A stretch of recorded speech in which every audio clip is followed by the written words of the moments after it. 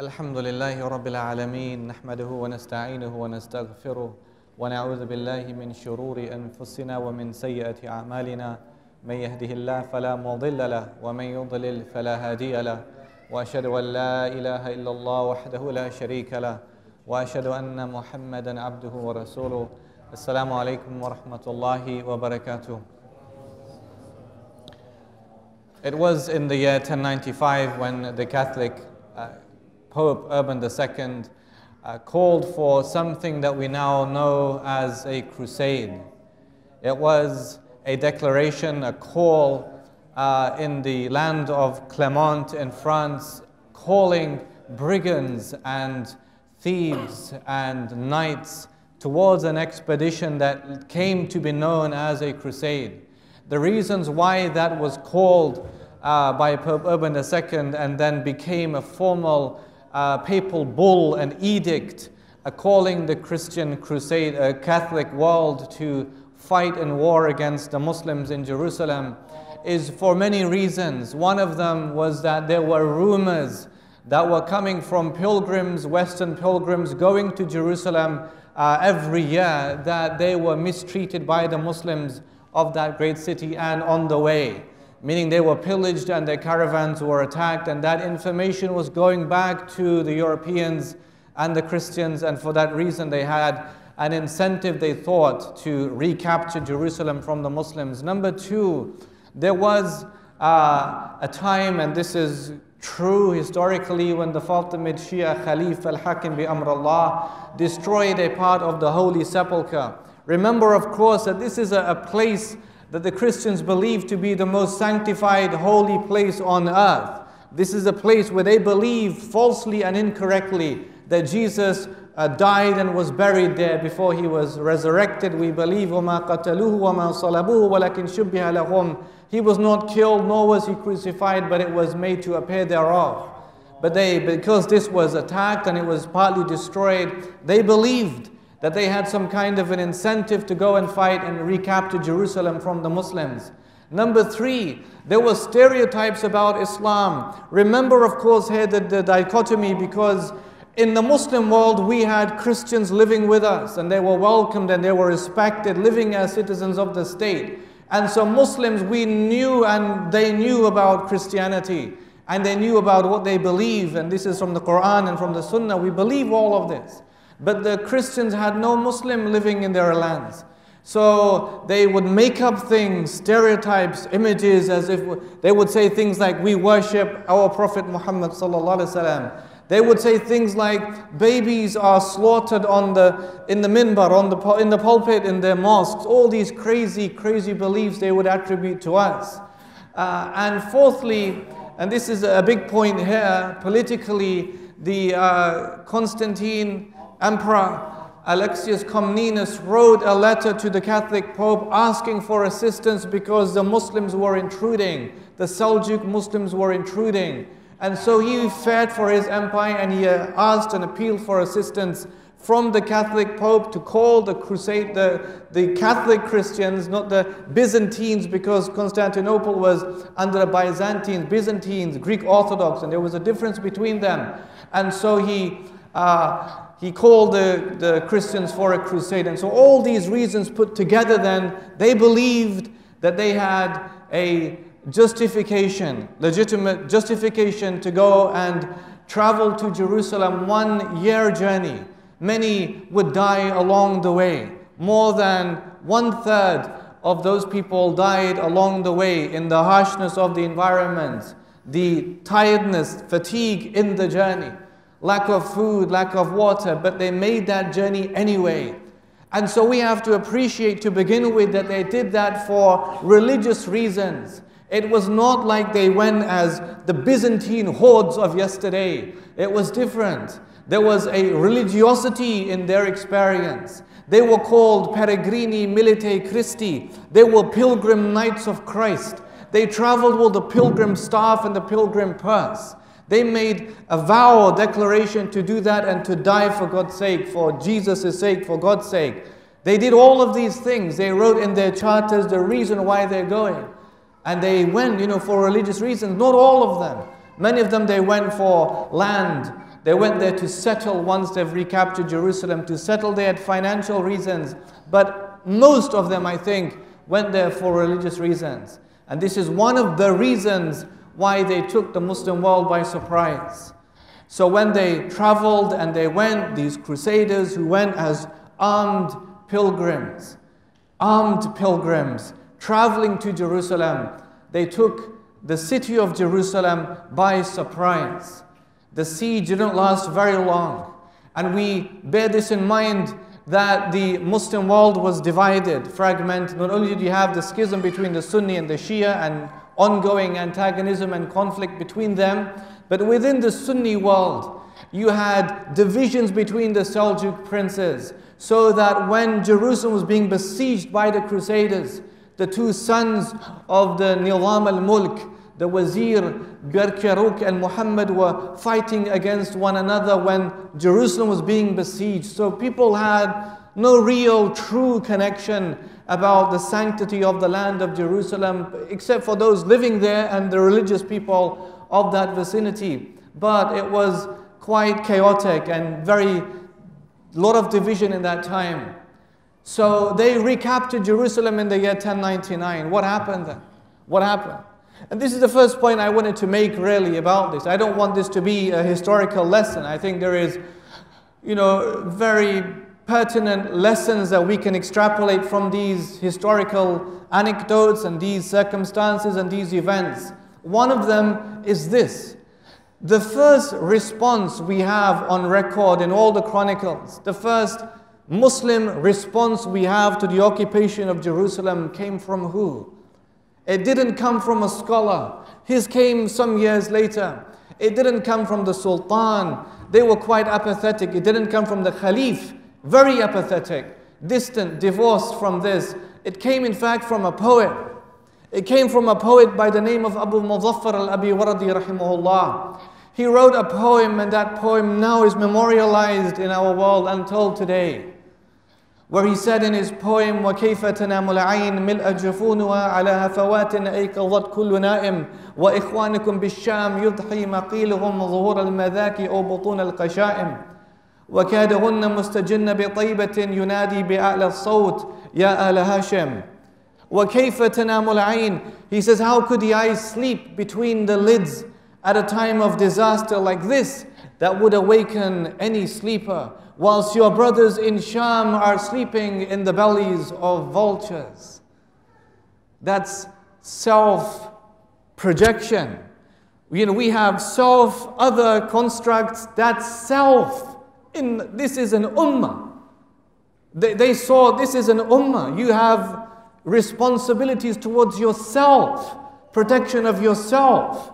Pain of others is pain in you. This is how they saw it. How could the eye sleep at a time like this that would awaken any sleeper, whilst your brothers in Sham are sleeping in the bellies of vultures?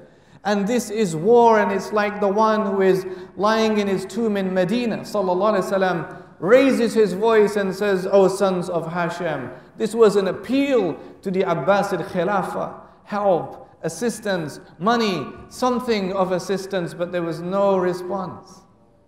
There was no response. No money came, no financial assistance, no large armies of the Khalif in Baghdad came along, nothing. And so it was in the year 1105 that a Muslim contingent on two occasions traveled from Damascus to Baghdad. One of them was led by the chief Qadi of Damascus, called Abu Sa'id al-Harawi. Abu Sa'id al-Harawi was Shafi'i Faqih, the chief Qadi of Damascus, traveled with a group of people, amongst them Abu Muzaffar al-Abiwardi rahimahullah and others, and they traveled from Damascus to Baghdad to petition the Khalif for help. They arrived on the day of Jummah on Friday, and they went in one of the reports, they entered the masjid, they broke the minbar. They broke the minbar as to just demonstrate their outrage. This is a big thing that's happening in Sham, while these people are just getting on with life, business as usual, business as usual. Now, not only was there no, he recited the poem. This poem I just read, and it's longer than that. He recited the whole poem. Not only was there no real, feeling, and people were not that moved. But the key thing that happened is that the people were threatened with punishment for arriving and disrupting the scene. Because, and this is a key point about buffers. Historically, we'll look at a few of them, but this is the first one I want to mention. How the world sees political buffers. Because as they arrived there, not only was it no help for them, the Caliph threatened to punish them. Why? Because it coincided with the arrival of the Caliph's second wife from Isfahan. It coincided with the arrival of the Caliph's second wife from Isfahan on the same day. So you could see then the contrast here between the merriment and the joy and the occasion of celebration, and these people coming with that bad news. That's a political buffer, and there's been many like that in human history. We remember, if we have a good historical framing of things, in 1966 when there was an uprising in Indonesia. Mark Curtis written an article about this, very good, you should read it, called the Million Dead in Indonesia. 1 million people were killed in Indonesia when this power struggle between Sukarno and Suharto came. And Suharto was not compliant with the IMF regulations. And so there was a coup that was instigated by Britain to have him deposed of, and somebody else comes in place who was compliant with the IMF regulations. In any case, the Indonesians, they rose up and they revolted, but it was crushed. 1 million people were killed in that uprising in 1966. One of the reasons there was no immediate response from Britain, who instigated the whole thing, and the British people, was because it coincided with the fact that England won the Football World Cup in 1966. And so the focus then was on achievement and celebration rather than it being on something that was negative. 1968, 2 years after that, you had the event in Vietnam in the My Lai massacre. Anybody who knows a bit about the My Lai massacre, a good book to read called 4 Hours in My Lai, about what the Americans did in this poor village of peasants, farmers, peasants, people just minding their own business.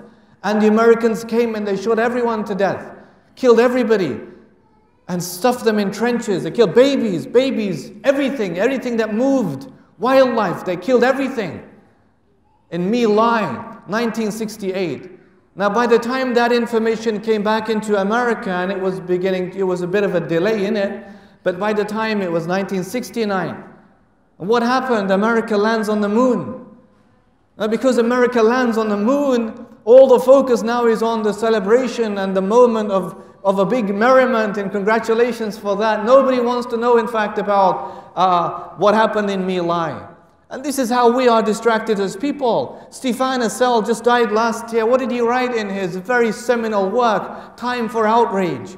He wrote in that was one of the key inspirations behind the Occupy Wall Street movement in America, that small pamphlet of a book. He wrote that book at the age of 93, as a Jewish individual.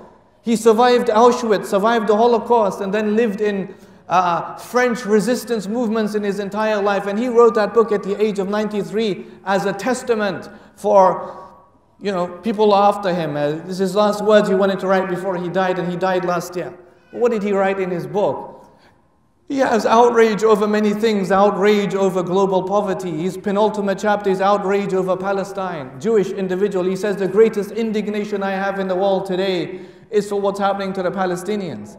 But that's not the point right here. The point is about the buffer. Because in his last sentence, what does he say? He says that we call for a mass public uprising against the means of mass communication that offer nothing but mass consumption as a prospect for our youth.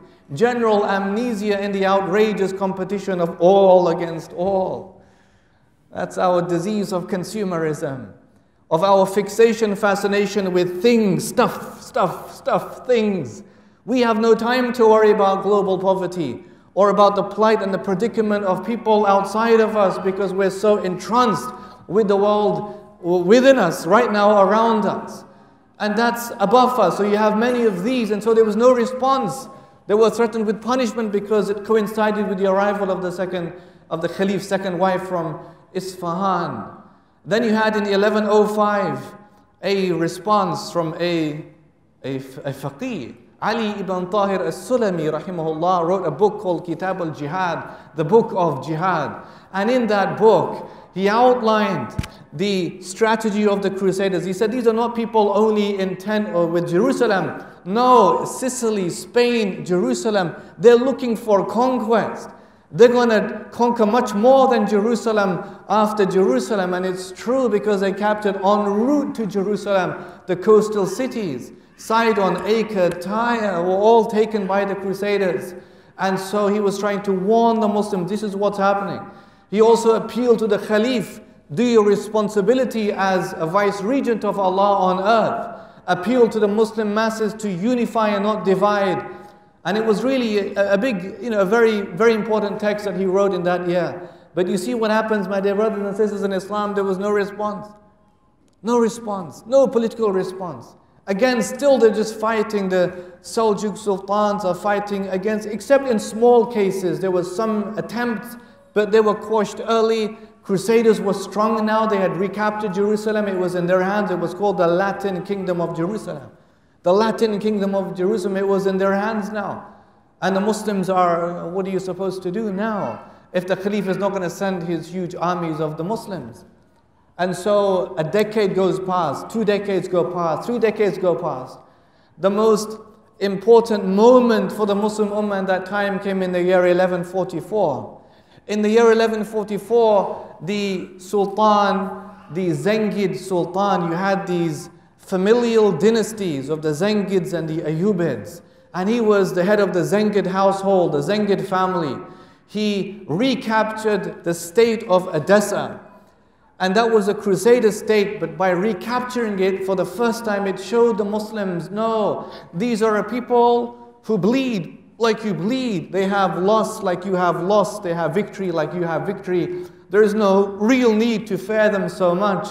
And the fact that the Muslims recaptured, there was 4 Crusader states, and that was one of them.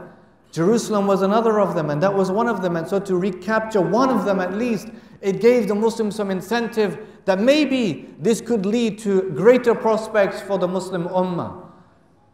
But Zengi, he wasn't to live much longer after that. In 1146, he was killed, assassinated by one of his own people. But it was his son. It was his son Nuruddin. His son Nuruddin Zengi rahimahullah was an amazing person. They would say, Ibn al-Athir rahimahullah said, وَقَدْ طَالَعْتُ سِيرَ الْمُلُوكَ الْمُتَقَدِّمِينَ وَلَمْ أَرَى بَعْدَ خُلَفَاء الرَّاشِدِينَ أَفْضَلْ مِنْ نُورِ الدِّينِ. He says, I have read all the stories of the kings of the past. All their stories, all their accounts, biographies. And he says, I have never seen a story of a man more worthy after the Khulafa al-Rashideen than Nuruddin Zengi rahimahullah. How much then is it important for us to teach our children about Nuruddin Zengi?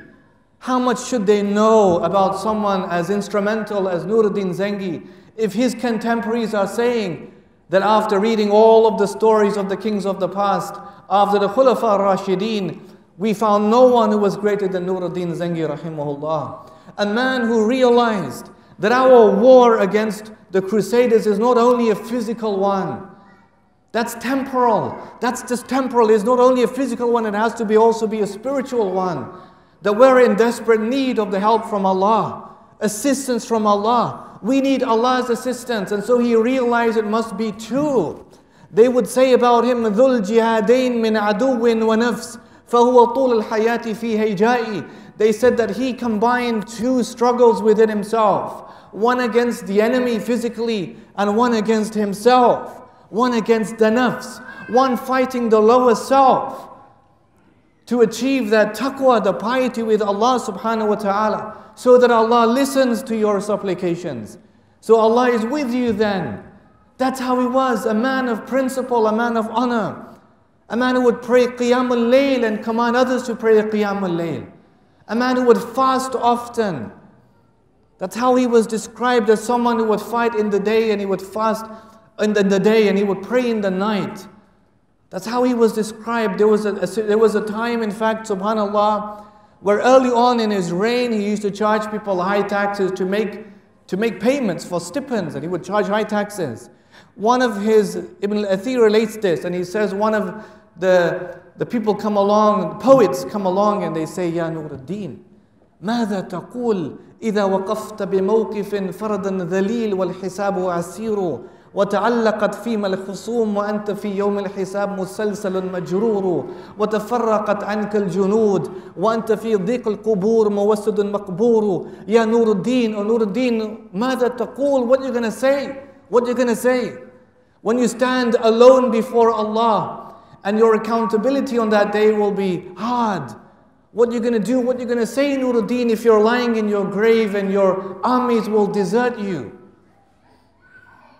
مهد لنفسك حجة تنجو بها يوم المعاد ويوم تبدو العور. They said, Nur al-Din, prepare an excuse before yourself. Have something great that you've done in your life that you could say to Allah, I did this for you, O Allah. And what he's trying to say to him, lower your taxes. Lower your taxes. Irham. Mercy, have some mercy on the people, lower your taxes. And on account of that poem, he reduced his taxes.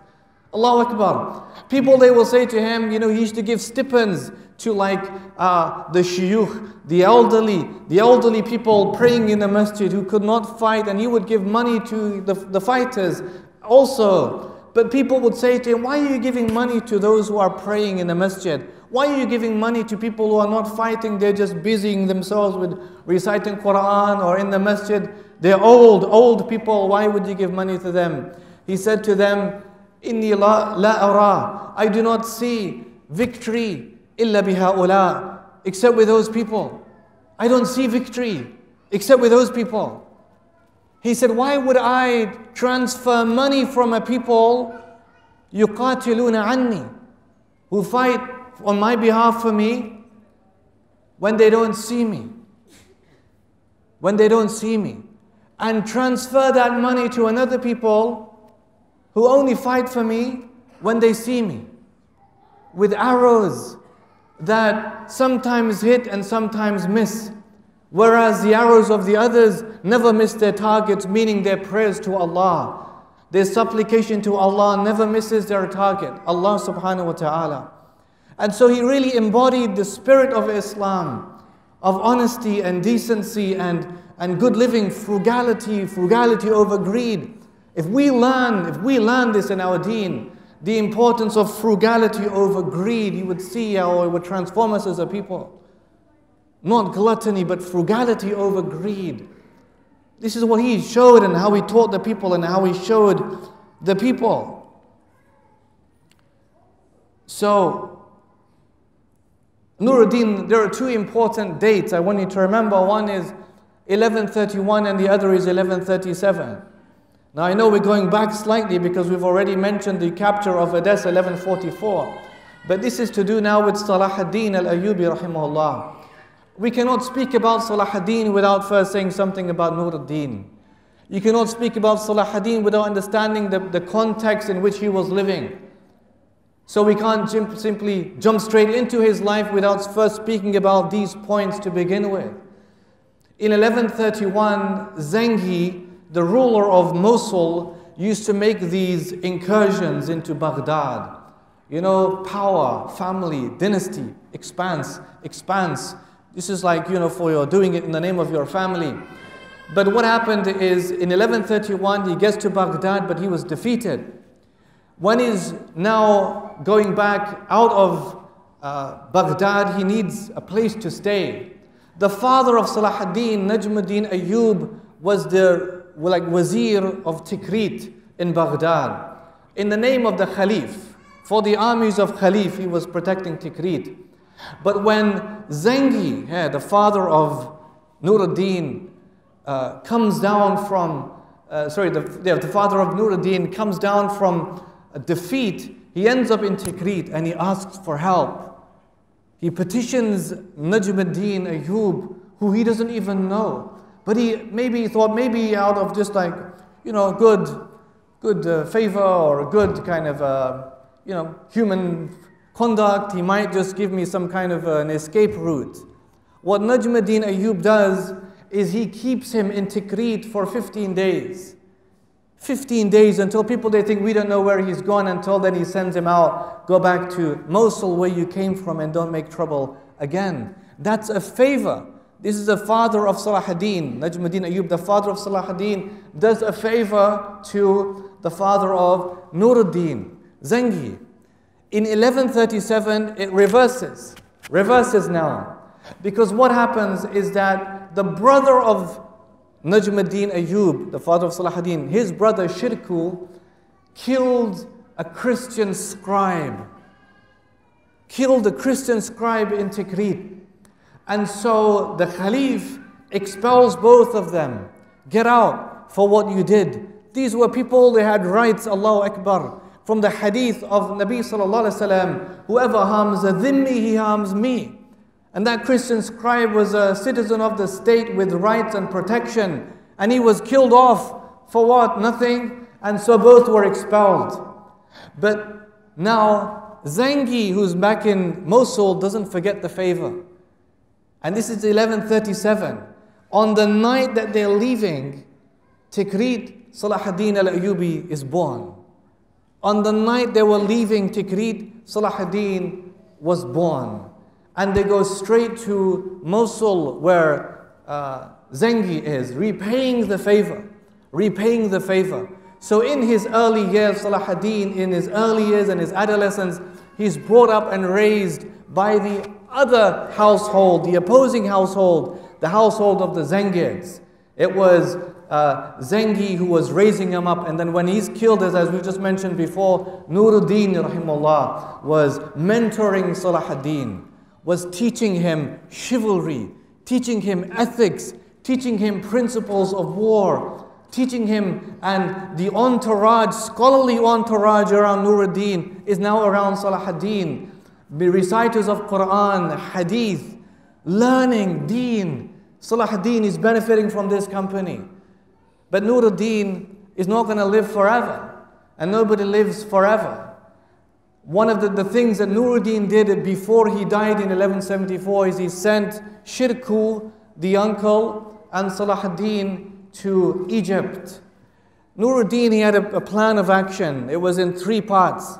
Number 1, to unify Sham. Sham was divided, Syria, between Aleppo and Damascus. And they realized there's no way you could defeat the Crusaders with a divided Syria, because the Crusaders would come and just pick it off. You got to unify yourself, come together, and then we have a force. We have strength against the Crusaders. Number 2 was defeat of the Fatimid Shia in Egypt, because they would oftentimes ally themselves with the Crusaders against the Muslims. And number 3, the reconquest of Jerusalem. Now I'll tell you something amazing that he did. And this is wallahi instrumental for all of us. This is Nuruddin. You see, in Syria you had these internal states, Baalbek, Hama, Homs, and Damascus. Baalbek, Hama, Homs, and Damascus. And in these states, from the days of Nizam al-Mulk, who was the wazir of the Seljuk Sultan, died just before the Crusaders arrived. Now you know about Nizamiya because the madrasas today are named after him. The Nizamiya madrasas in India, in Pakistan are named after him, and also in the Arab world, named after him, Nizam al-Mulk. Now what happens is that in these internal states of Hama, Homs, and Damascus and Baalbek, you had madrasas. You know what Nuruddin does? He does this. And this had really a pivotal effect in the prospects for the jihad in that time. What he does is that he ensures that in these centers of learning, these schools of learning, the people are learning Fada'il al-Quds, Fada'il al-Sham, Fada'il Dimashq. They're learning about the virtues of Jerusalem and the virtues of Sham, the virtues of Damascus.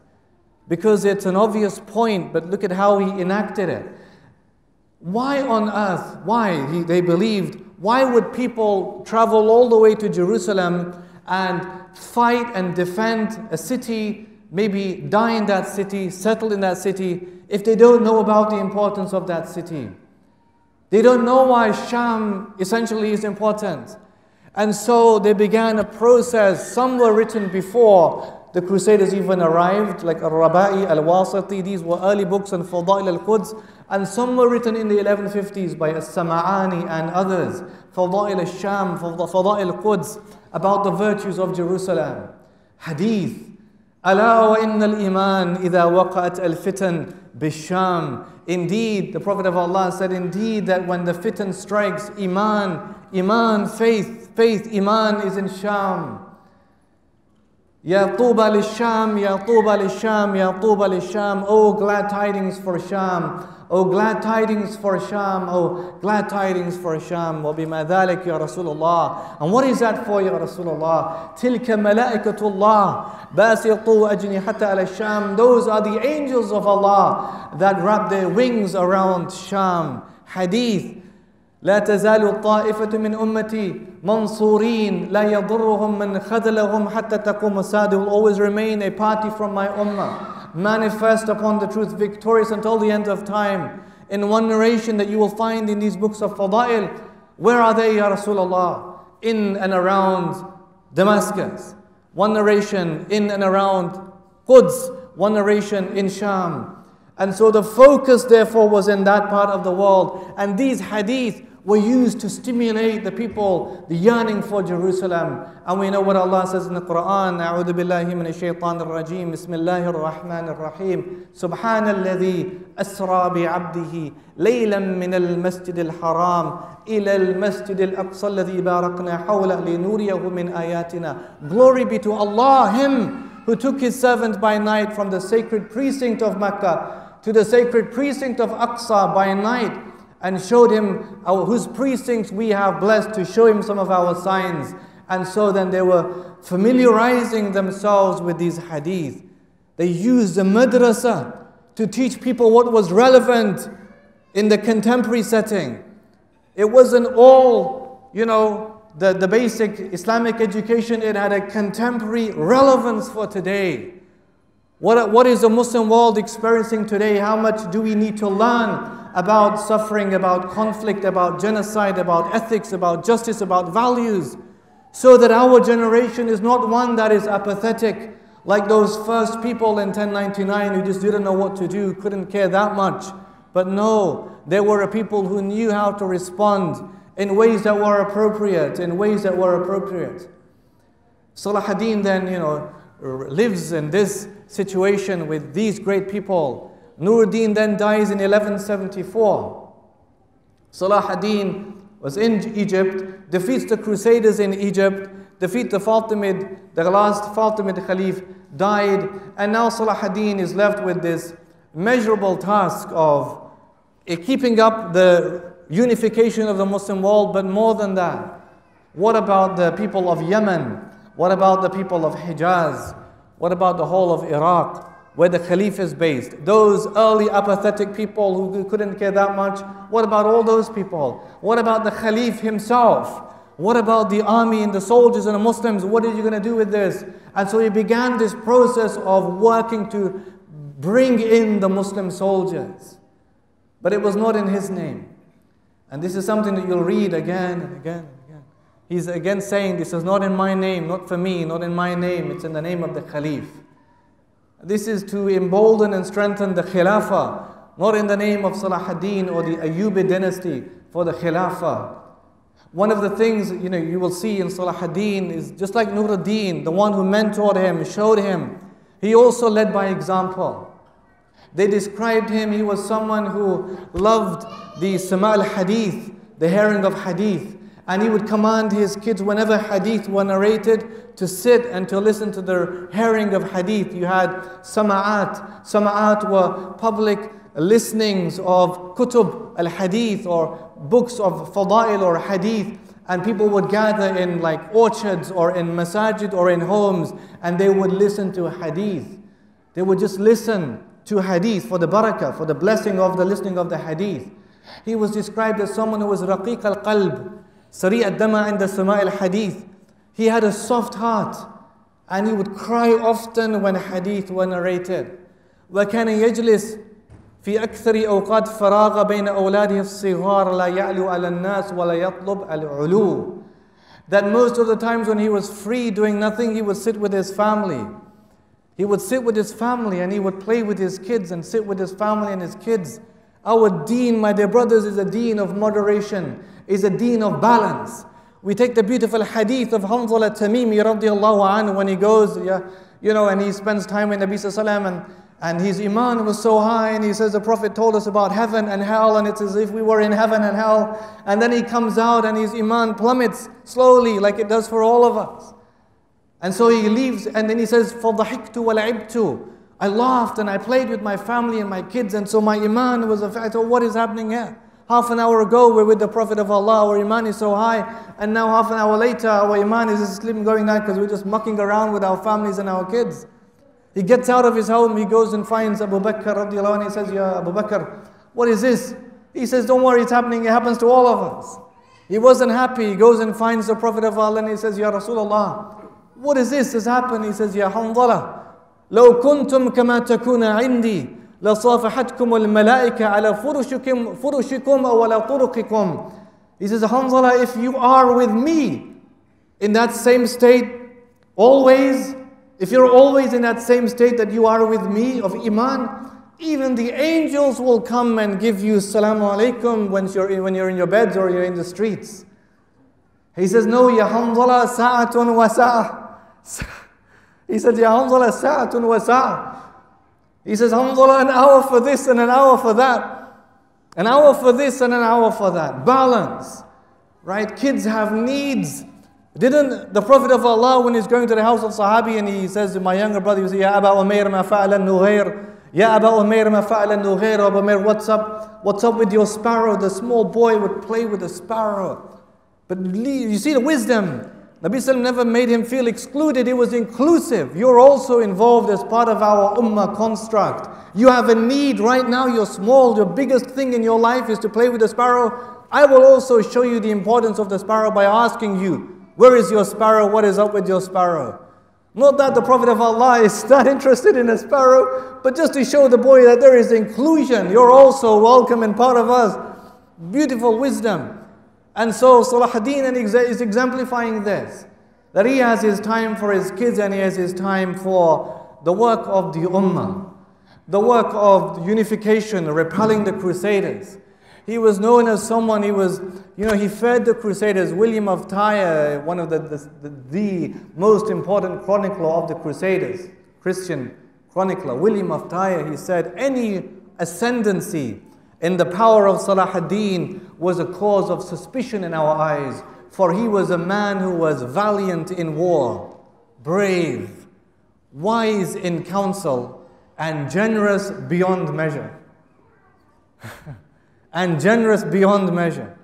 This is a crusader saying that about him. He's on the other side of the fence, fighting against him, writing down what they're seeing. Wise in counsel, generous beyond measure, and valiant in war, courage, shuja'ah. Shiddatul qalb fil ba's. That's our definition of courage. Shiddatul qalb fil ba's. Having the strength of a heart, the strength of your heart in a moment of difficulty and despair, despondency, hardship. This is not new, this is Quranic. Models of bravery and courage. From the Quran, we go back, look at Musa alayhi salam and Fir'aun. Fir'aun is taunting, mocking Musa. Ya Musa, inni la'adhunnuka ya Musa mashura. I see you, Musa, you're just possessed. You're a man affected by magic. What does he say in response to him? Musa alayhi salam, what does he say? Wa inni la'adhunnuka ya Fir'aun mathbura. And I see you, Fir'aun, as someone who is destroyed already. And look at just the simple dialogue between the tyrant and the prophet, the tyrant and the messenger. But you can see the courage and the bravery in the discourse between the prophet and the tyrant. The magicians of Fir'aun. فَأُلْقِيَ السَّحْرَةُ سُجَّدًا قَالُوا آمَنَّا بِرَبِّ هَارُونَ وَمُوسَى.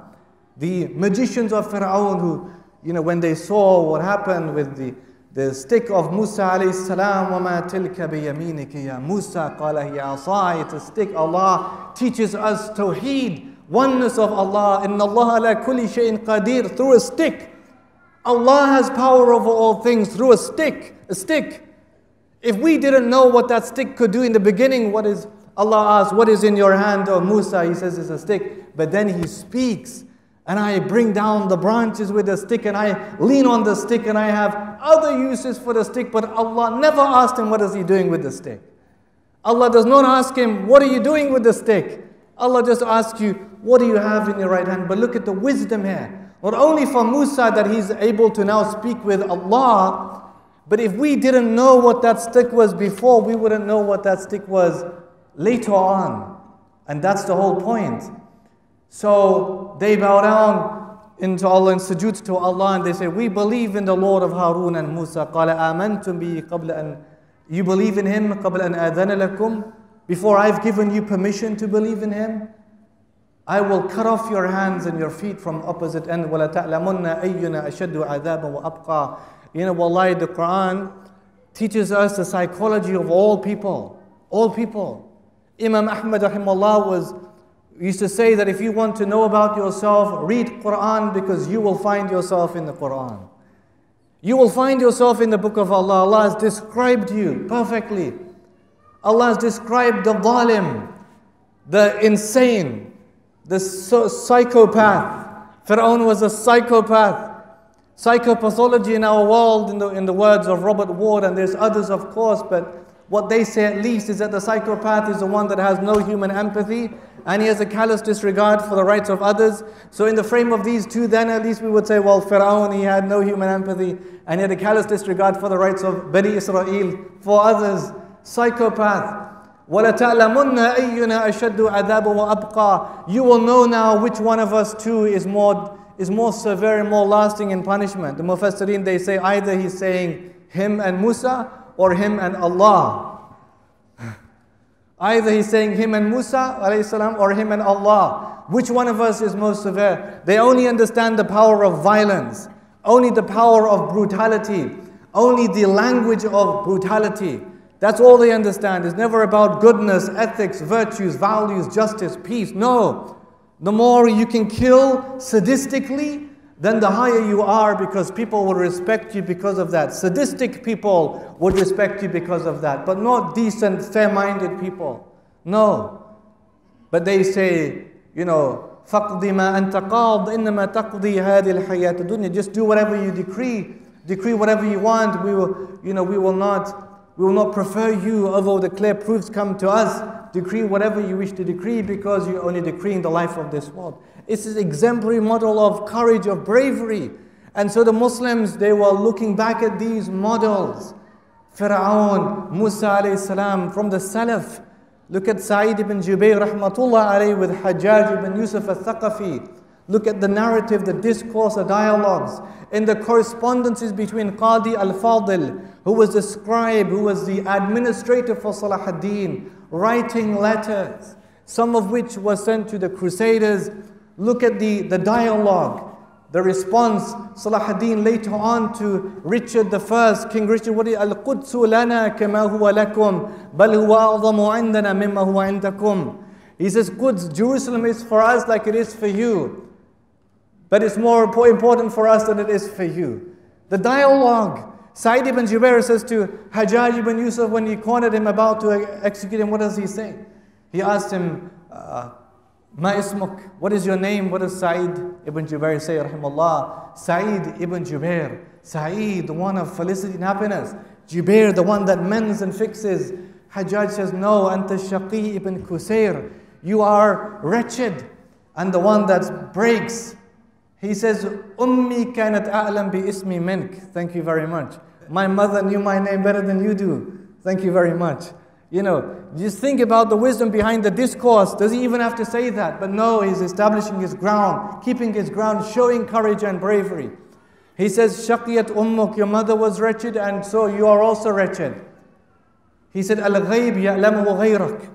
The one who knows the unseen, the one who is Shaqi and Sa'id in the Qur'an, Allah knows who is wretched and who is felicitous. Allah knows. Someone other than you, Allah knows that. So Hajjaj is infuriated. He says to him, choose how you want to be killed today. He says, Ikhtar anta ya Hajjaj, you choose today. Why? You choose, because you will not kill me today, except Allah will kill you the same way in the next life. Allah will kill you the same way in the next life. So you choose today how you want to kill me. He's just vexed, infuriated, just kill him off.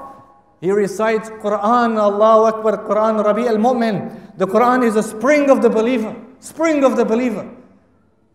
إِنِّي وَجَّهْتُ وَجْهِيَ لِلَّذِي فَطَرَ السَّمَاوَاتِ وَالْأَرْضِ حَنِيفًا وَمَا أَنَا مِنَ الْمُشْرِكِينَ. I turn my face towards Allah. Allah, the originator of the heavens and the earth, in His oneness. I am not one of the mushrikeen. He turns towards Qibla and he recites this. Hajjaj says, turn his face away from Qibla and then kill him. Quran, the spring of the believer, what does he recite? فَأَيْنَمَا تُوَلُّوا فَثَمَّ وَجْهُ اللَّهِ. So wherever you turn, well then there is the face of Allah. Hajjaj is really infuriated now. He says, throw him on the floor and kill him. Push him down and then cut him off. What does he recite, my dear brothers? Quran is a spring of the believer.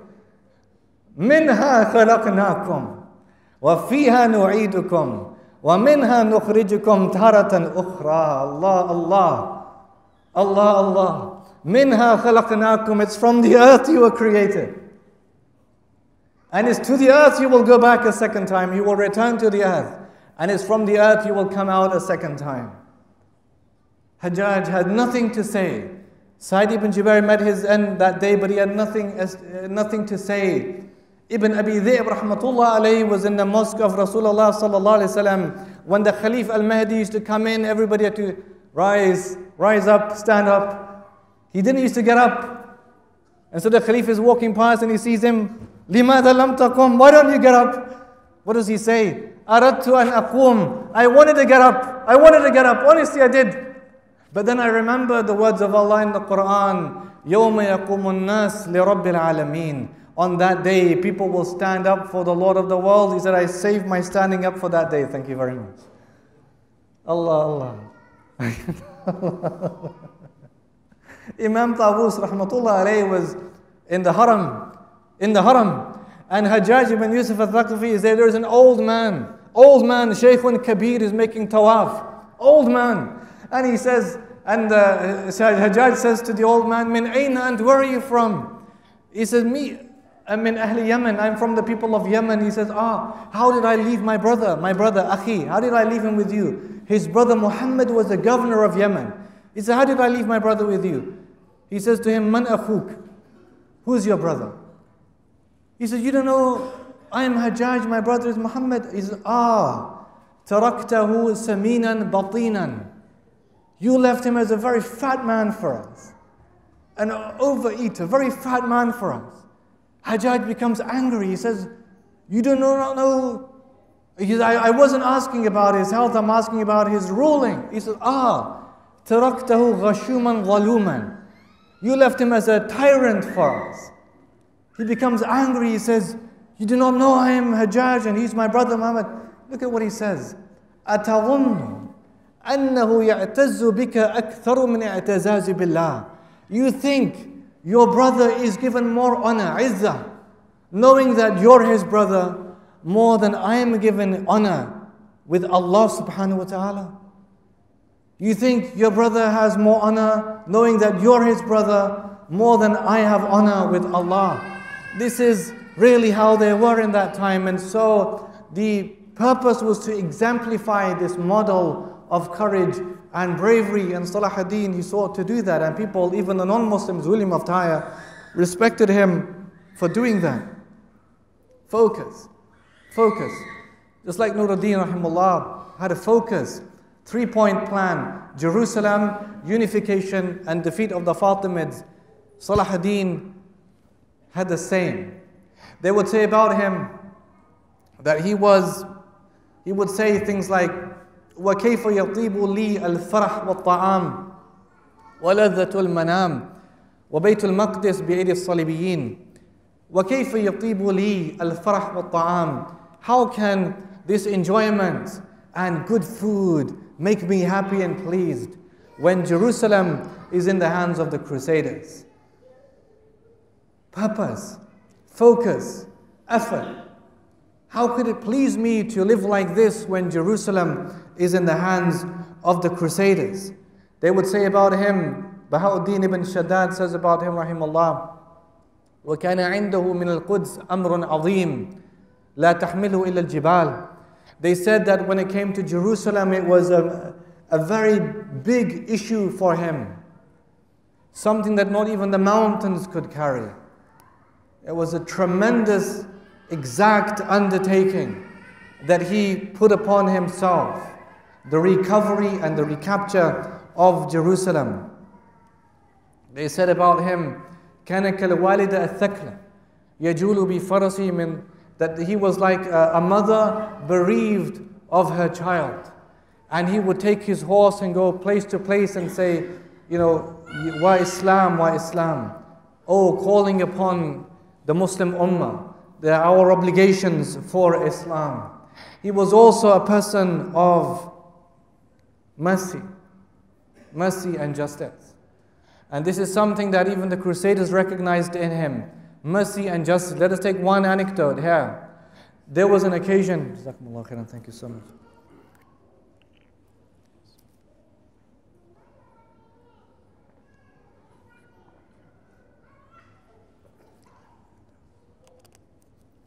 There was an occasion, there was a woman, crusader.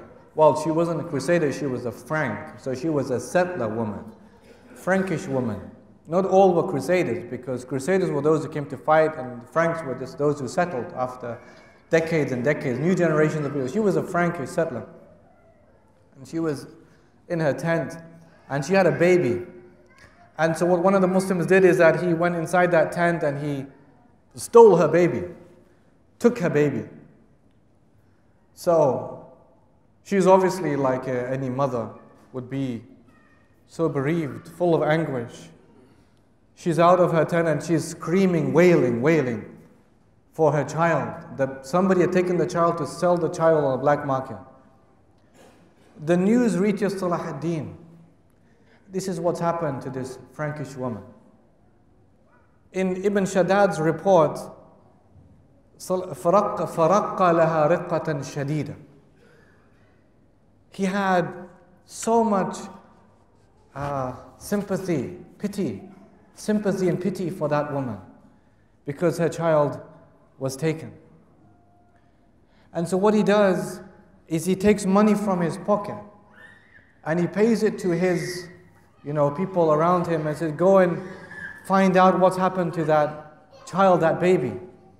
And when they go, they find that baby's about to be sold in the market. They take that money that Salahudheen gave them and they give it to that, to bring back the child back. But Ibn Shaddad, this is the key point here, Ibn Shaddad says that I saw Salahudheen and that woman standing together and they're both crying. And they're both weeping. They're both crying. Both the woman and Salahudheen are both crying over what's happened to that woman. We are not beasts, my dear brothers. We are not beasts. We are not beasts. We're not cruel beasts. Allah made us an ummah of rahmah, of peace, of mercy. Not only Allah is Rahman Rahim, our beloved Rasul sallallahu alaihi wasallam, وَمَا أَرْسَلْنَاكَ إِلَّا رَحْمَةً لِلْعَالَمِينَ. We do not send you, O Muhammad sallallahu alaihi wasallam, except as a mercy for the whole of mankind, for all people.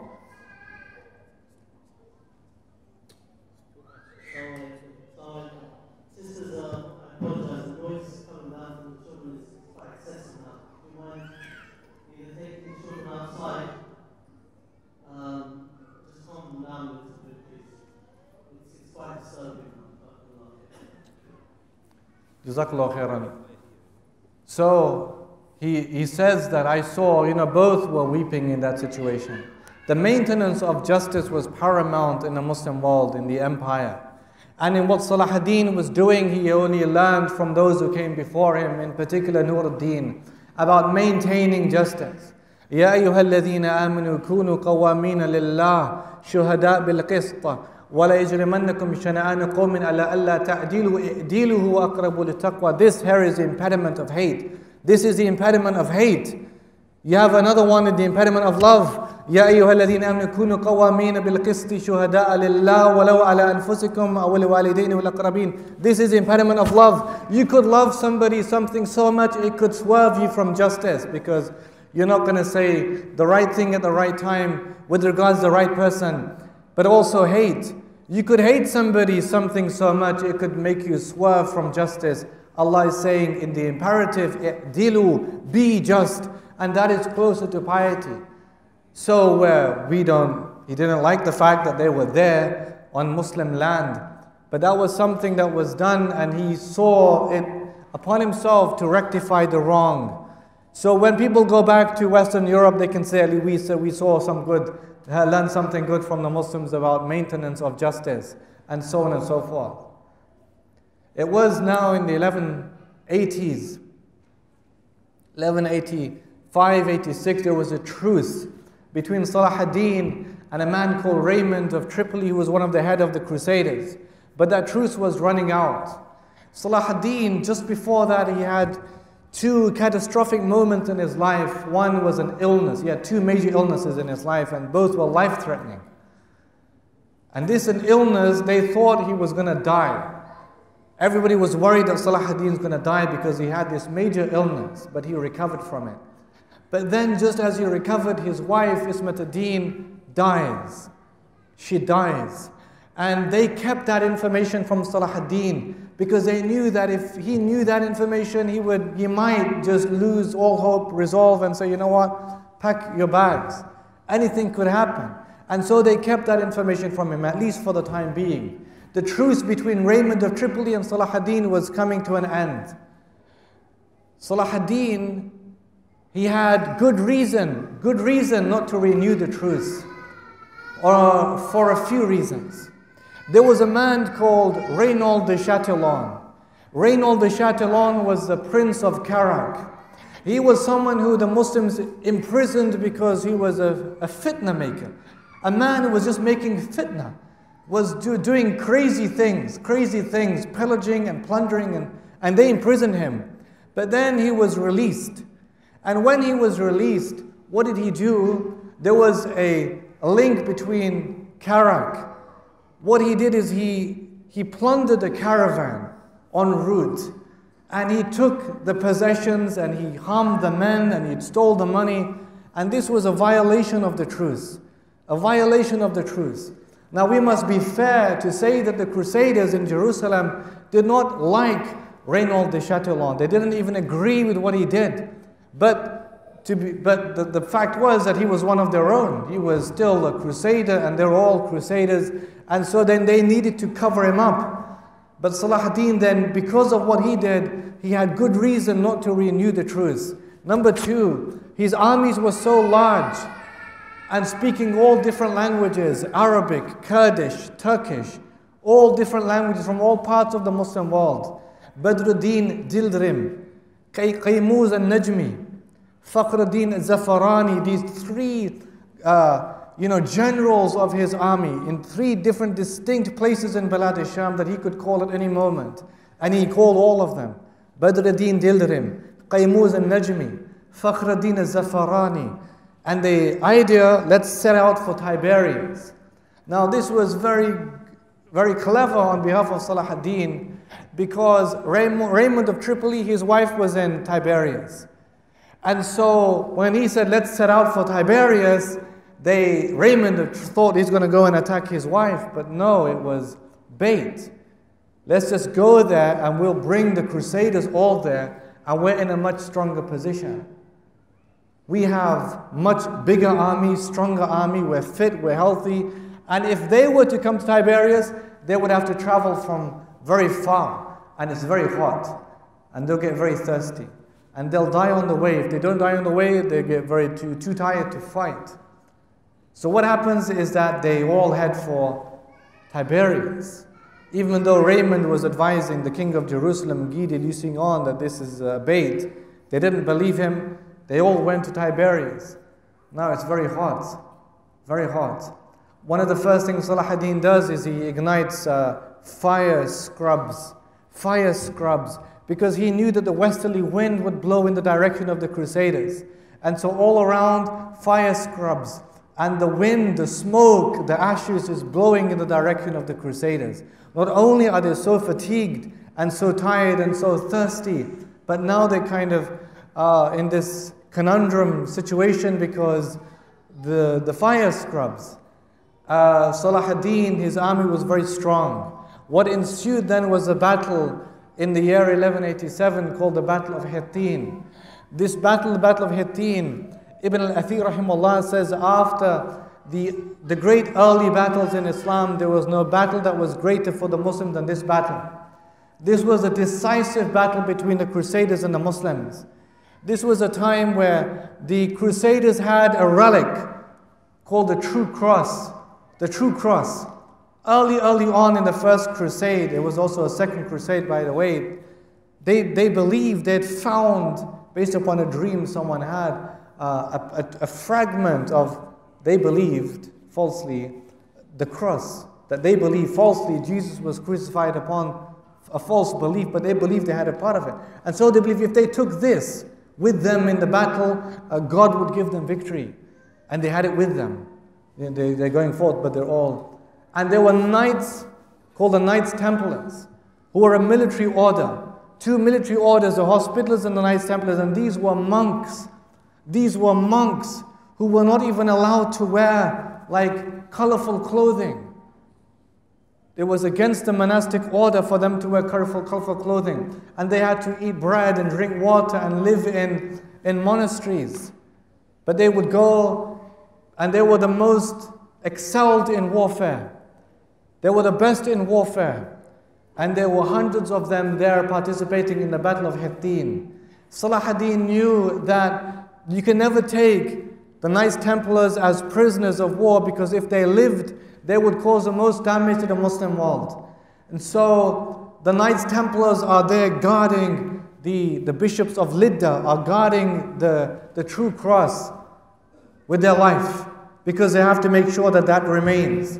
Salahudheen knows this, and so he sends a large reinforcement of people go and fight there, the bishops of Lidda who are guarding the True Cross. Because if we get that in our hands, all their morale would sink. They would feel as if there's no purpose to fight because God is now not happy with them. And so it was an outstanding victory. The Muslims had a much larger army. All these three generals came along. They all fought. The Crusaders are weak, fatigued, thirsty, and they all have the smoke and the ashes in their faces, and it was a disaster for them, and it was a magnificent victory for the Muslimin. The Battle of Hittin. In the Battle of Hittin, my dear brothers, who was there? The King of Jerusalem. Guy de Lusignan. This shaitan, the one I mentioned, Reynaud de Chatillon, he was there. 230 Knights Templars were participant in that. Raymond of Tripoli, all the heads of the Crusaders were there, and they were all either killed or captured.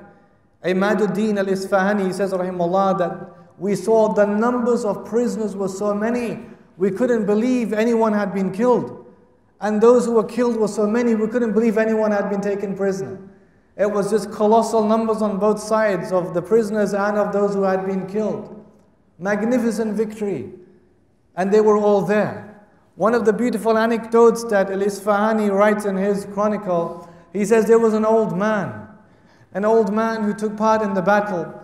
This is really interesting. This is his anecdote. He says an old man took part in the battle, and when the battle was won, because he had to have some ghanima, some spoils of war, because he took part in the battle, and so they gave him a frank soldier. He could be like a servant for him. He could be someone to plow the fields. Strong, big frank for him. What does the old man do? He says to the people, exchange this franc for me for a pair of sandals. I want a pair of sandals instead. I don't want this franc. What is this? I don't need this. I want a pair of sandals. And they said, come on. Maybe you're losing your mind, you're too old, They said, come on. This man can plow your fields, he can be a servant for you. Why do you want a sandals? We'll buy you sandals. What's the big deal in that? He says, no, No, this is how they used to think, my dear brothers. This is history, memorializing of history. He says, no. He says, I want those who come after me, like us today, to read. That these crusaders were so insignificant and worthless and cheap in the eyes of the Muslims, that an old man once sold one of them for a pair of sandals. An old man once traded one of them for a pair of sandals. That's empowerment. Empowerment. You know, emboldening the ummah. Empowering the ummah. One of them was traded, exchanged for a pair of sandals. What happened is Salahudheen, when all the prisoners were there, King of Jerusalem, Reynold de Chatillon, Raymond of Tripoli, all of these are there. Salahudheen, he approaches the King of Jerusalem. This is king and king, you know, king and king.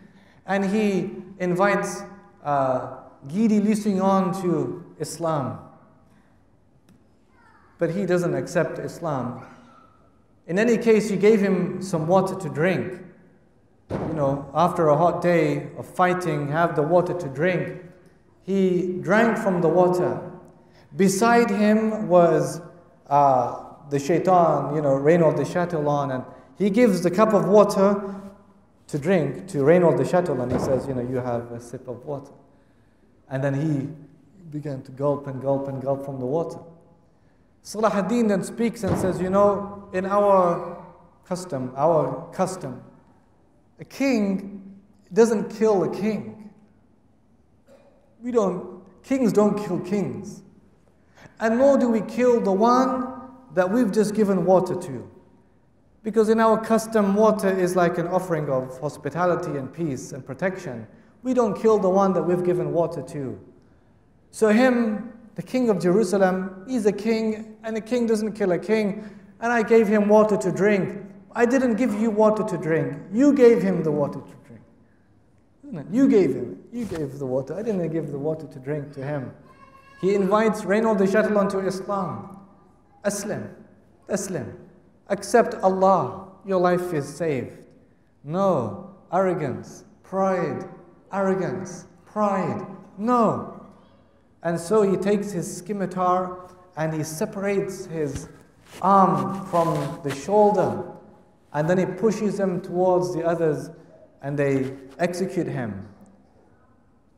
Each of those 230 Knights Templars were executed that day, just like he promised, that none of them can be left alive because of the damage they do to the Muslims, because of their had excelled in warfare and carrying of arms. It was and then the king of Jerusalem sent into exile. It was a magnificent victory for the Muslims. What's left then? Jerusalem, but also the Crusader states. And Salahudheen is left in this predicament. What does he do first? Try and take the coastline of Sham or Jerusalem? The heart is saying Jerusalem, but in essence the mind would have been the Crusader states, because if you don't take them, you always leave an avenue open for the Crusaders to launch another attack against you. In any case, he went for Jerusalem. Now look at this, what happened in Jerusalem. Jerusalem has no king, because the king now is captured and taken into exile. A man called Balian of Ibelin, who fought in the Battle of Hittin but he escaped, was riding back to Jerusalem because he knew that Jerusalem is next. In Jerusalem is his wife Maria Komnena and her children. And what he wants to do is enter Jerusalem, take his wife and her kids out of Jerusalem, and then just go and live a life somewhere else. And the crusade business is finished for him. But he needs guarantee from Salahudheen that this could happen. He sends a letter or a detachment, something to Salahudheen asking for permission. Salahudheen agrees. He says, I give you permission on one condition: you don't ever raise up arms against me. Never pick up the sword against me ever again. I will let you and your wife and her kids leave Jerusalem. He says, perfect. He gets to Jerusalem. What happens? The patriarch of Jerusalem, in Jerusalem, petitions Balian of Ibn and says, look, now we have no king of Jerusalem. You are going to be the de facto ruler, king of Jerusalem. You're going to defend this city. He says, no, I have a deal, a contract with Salahudheen. I would never raise up arms against him. I'm going to take my wife and kids out of this country. Thank you very much. He says, what are you talking about? He says, all the deals, contracts you make with the disbelievers, meaning the Muslims, they don't count for anything. They're not even valid in our religion. So don't have to worry about that anymore. Don't worry about not taking arms against anybody. He's stuck. So he has to defend Jerusalem, but he still has the issue with his wife and her kids. He sends another letter to Salahudheen and says, look, I can't keep the deal with you anymore. I'm going to defend the city of Jerusalem, but I'm still going to ask you, can my wife marry Kamnina and her kids leave Jerusalem? What do you think Salahudheen says? He says yes. But not only does he say, yes, they can leave, women and children is not our affair, my dear brothers. Wallahi, women and children are not our affair. We do not target women or children in anything. He says they can leave. Well, not only that, when they're leaving Jerusalem, he showers them with gifts, clothing and gifts and toys and clothing to show this is our deen, my dear brothers. This is our deen. We will defend, we will fight to retake Jerusalem. That is our haqq, our right. But we will not exceed, we will not do evil things you did to us in 1095 when you took Jerusalem from us. Slaughter. Ibn al-Athir rahimahullah says when they took Jerusalem in 1095, up to 70,000 Muslims were killed in that city. 70,000 Muslims were killed in that city. One of the Christian chroniclers, Albert of Aachen, this is not Muslim propaganda, this is a crusader saying this. He's writing in his German chronicler, Albert of Aachen. He says that we crusaders, used to take babies and swing them and smash their skulls on the walls. They had this thing they would say, dus wollt, dus wollt, dus wollt, dus wollt, which meant God wills it, God wills it, God wills it, God wills it. It's all good because God wills it to happen. Dus wollt, God wills it, God wills it. They would do everything. Carnage, slaughter, killing everything, except the farmers they needed because they didn't know how to, agriculture for the land. They had to keep them alive so that they could work the land, the fields for them. But it wasn't the same. When he arrived at Jerusalem, the siege didn't last. It lasted a week, if I remember, not that long, until it was breached. There was a breach in the wall, and then Balian comes out and he knows that he has to make terms with Salahudheen. And the terms were this, that they have to pay a ransom, 10 dinars for a man and 5 for a woman, and then 2 or 1 for a child. 10 and then 5 and then 1, if I remember.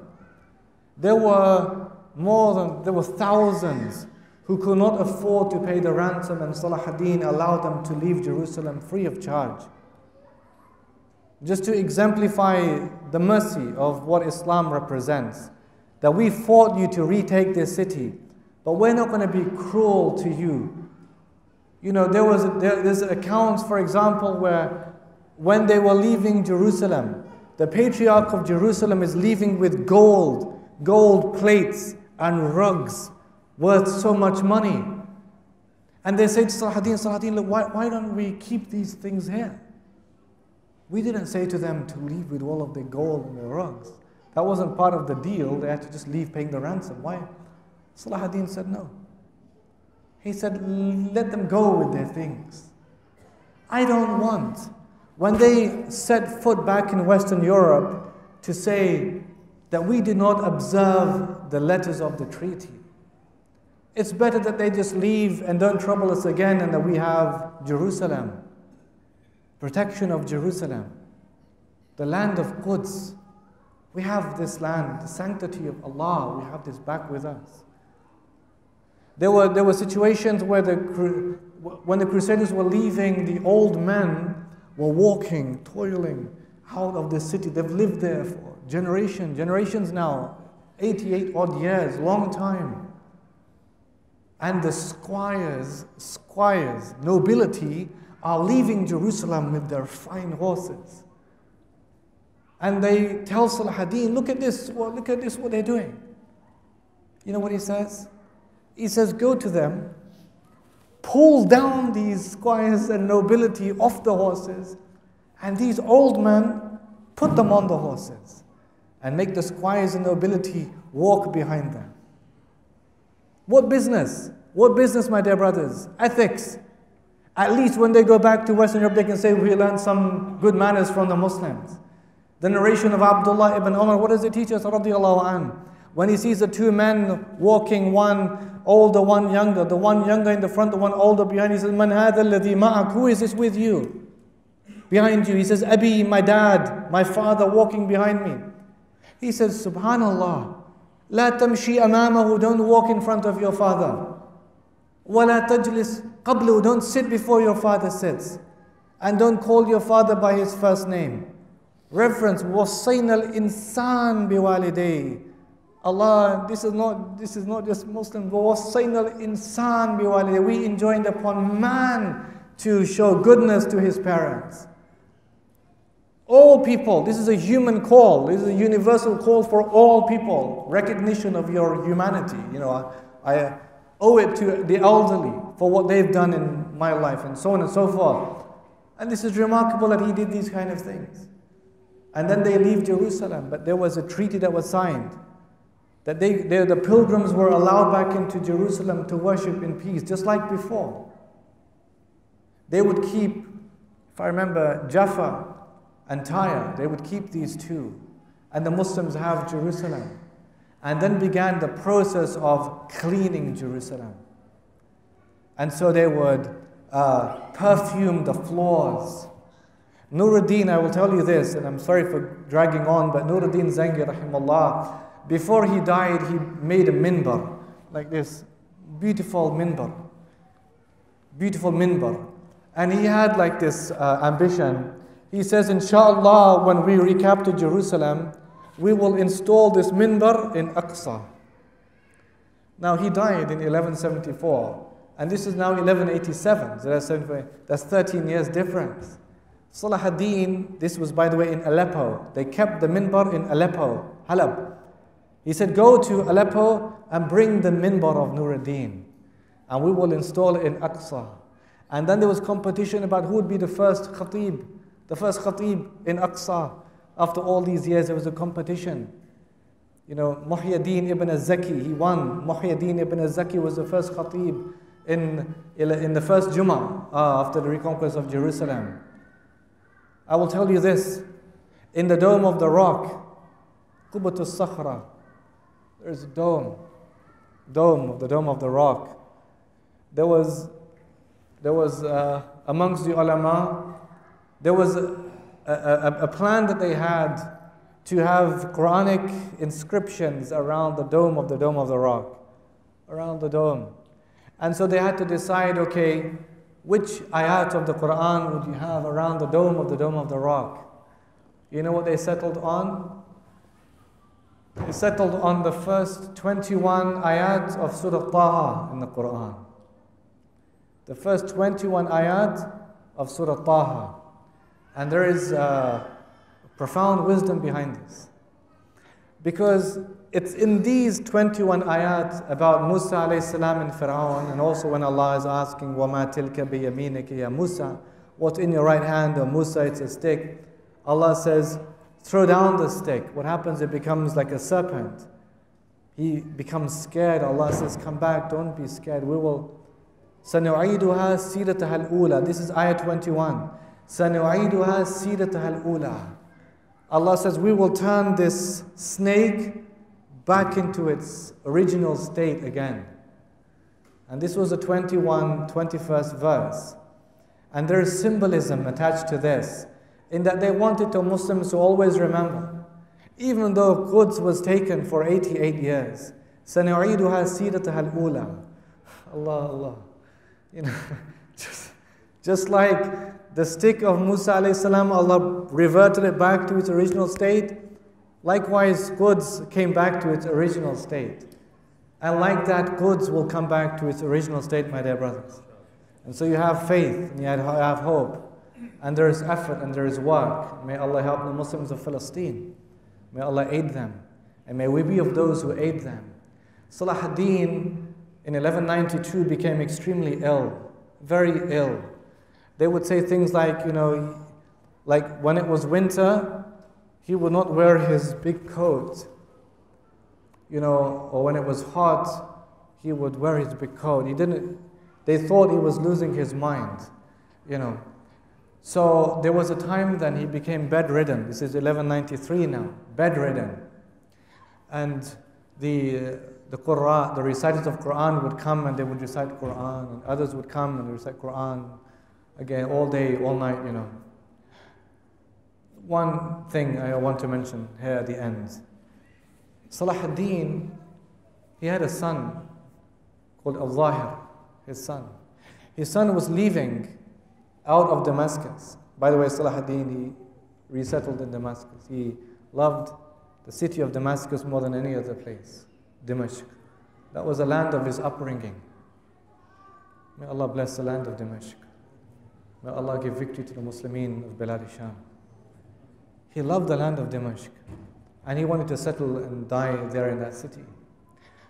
So this was in Damascus now, and the reciters are coming.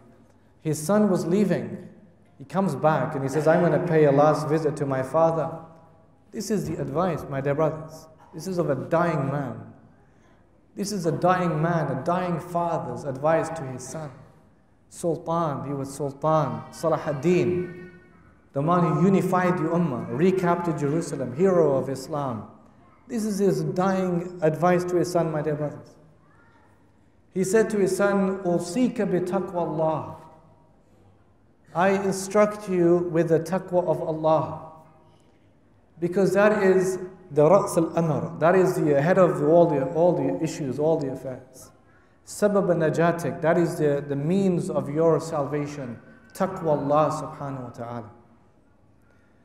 He says, وَأُوصِيكَ بِحِفْظِ قُلُوبِ الرَّعِيَّةِ. And I instruct you to look after the affairs of your subjects, your people. Your people. فَمَا بَلَّغْتُ مَا بَلَّغْتُ. Because I have not achieved what I have achieved in my life except by being good to people. Allahu Akbar. I have not achieved what I have achieved in my life except by being good to people. كُلُّكُمْ رَاعٍ وَمَسْئُولًا رَأْيَتِهِ. Our Prophet said, all of you are shepherds. All of you are shepherds. Your fathers, guardians, trustees, ai*imma, imams, all of you have domains of responsibility. The Prophet of Allah says, all of you are shepherds, and each one is responsible for his flock. Every one of us is responsible for our flock, our children, our homes, our domain where we are. He says to his son, وَأُحَذِّرُكَ مِنَ الدِّمَاءِ فَإِنَّ الدَّمْ لَا يَنَامُ. Salahudheen is saying this. وَأُحَذِّرُكَ مِنَ الدِّمَاءِ فَإِنَّ الدَّمْ لَا يَنَامُ. I warn you against spilling blood, because blood doesn't sleep. Because blood doesn't sleep. There is always revenge, retaliation and revenge, and retaliation and revenge, and there's no peace if you take it upon yourself just to kill and kill and kill everything that's living. He once said, لا أريدهم, meaning his children, لا أريدهم أن يأتادوا في سفك الدماء. I don't want them to become, make a habit of just killing and killing. There's a need sometimes. There's a need in defense. There's sometimes a need, but I don't want you to make a habit of killing or to go to extremes in spilling blood. He said, وَلَا تَحْقُدْ عَلَى أَحَدٍ فَإِنَّ الْمَوْتَ لَا يَبْقِي عَلَى أَحَدٍ. He said, don't bear grudges against anybody, because death spares nobody. Don't bear grudges against anybody, because death spares nobody. Salahudheen had 16 children, my dear brothers. 16 children. 16 children. But they realized, whilst having 16 children, responsibility for the ummah. There was an account in Nuruddin's life, by the way, rahimahullah. He gave his wife 3 shops in Hama, in Syria, 3 shops. And he said, all the money you make from these shops, for you. Once she came to him and she said, you know what? I need more money. It's not enough for the family, more money. You know what he said to her? لَيْسَ لِي إِلَّا هَذَا. I have nothing except this. وَجَمِيعَ مَا بِيَدِي أَنَا فِيهِ خَازٍ لِلْمُسْلِمِينَ. And everything that I have, I am a trustee for the Muslims. لَا أَخُونَهُمْ وَلَا أَخُوضَ نَارَ جَهَنَّمْ لِأَجْلِكَ. And I will not betray them. And nor will I enter hell because of you. Nor will I enter hell because of you, on your sake. No. Responsibility, trustee, looking after the affairs of the Muslims. And then one particular night, they realized how bad he was, and the reciter was reciting from the Qur'an. And he was reciting, Huwa Allahu alladhi la ilaha illa hu. Huwa Allahu alladhi la ilaha illa hu. It reminds me, once they said to Nuruddin, Nuruddin didn't like his name, Nuruddin. His name was Mahmud. Everybody has a deen. Shamsuddin, Nuruddin, Kamaluddin, Salahuddin, everything has deen. He didn't like it. He thought it was just pretentious. Everybody has deen. What is this business? He preferred to be called Mahmud. And once they said to Nuruddin, you know what, Nuruddin, don't fight at the front. Be at the back. Because if you're killed, then who is going to protect the lands of Islam? He says, وَمَنْ مَحْمُودٌ أَنْ يُقَالَ لَهُ هَذَا. Who is Mahmud that this is said to him? وَمَنْ حَفِظَ الْإِسْلَامُ بِلَادِ الْمُسْلِمِينَ مِنْ قَبْلِ. Who protected Islam and the lands of Muslims before me? ذَلِكَ اللَّهُ الَّذِي لَا إِلَهَ إِلَّا هُ.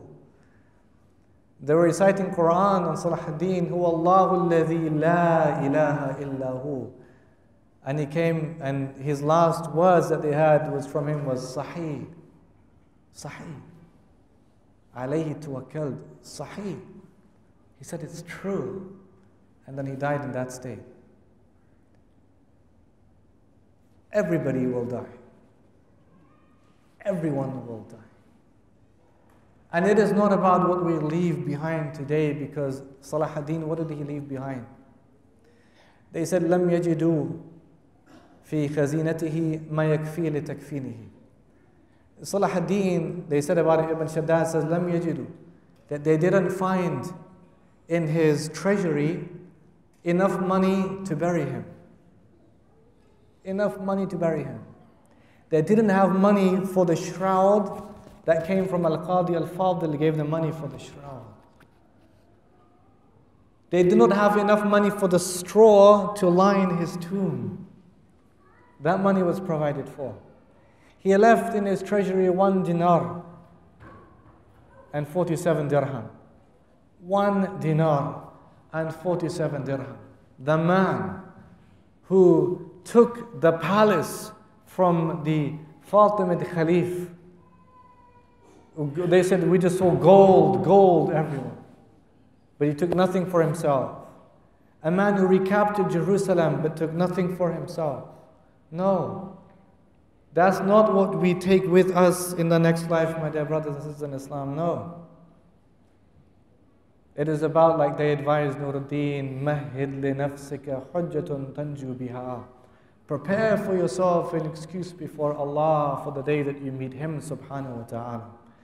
And so he realized then it was about his deeds, about his a'mal, about his actions, not about these small temporary stuff, the stuff that we gloat over in this world. No, that is musibah for us. May Allah have mercy on Salahudheen. May Allah have mercy on Nuruddin. You know, I will end by saying this. I know I've said this many times, but I will end inshallah by saying this, yeah.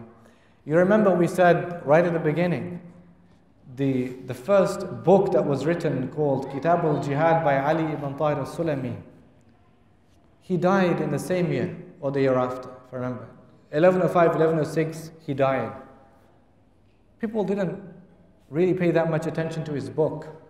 But in 1187, the year of the reconquest of Jerusalem, in the Sama'at, in the hearings of Hadith, they brought out the book of who?